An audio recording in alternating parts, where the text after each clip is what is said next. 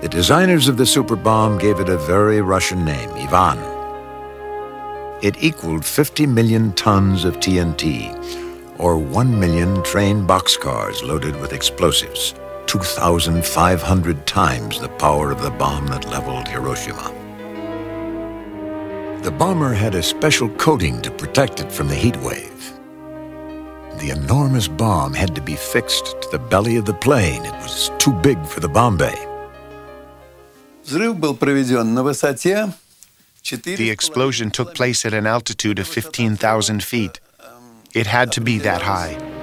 At that altitude, the fireball did not touch the ground. It sucked in less soil, diminished radioactive contamination of the atmosphere. A 5,400 square foot parachute would delay its fall.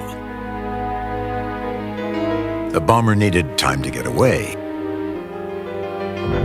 These cameras were 60 miles from the epicenter. We were in the devil's jaws, the pilots said. The leg of the mushroom cloud was 6 miles wide. The radioactive fireball reached an altitude of 40 miles above the surface of the Earth.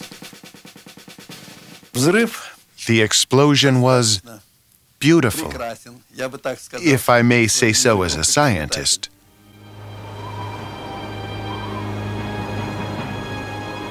The shock wave of the monstrous explosion traveled 1,000 miles.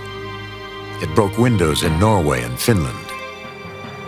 These pictures were taken 500 miles from the epicenter. But then the scientists had the most monstrous idea of all.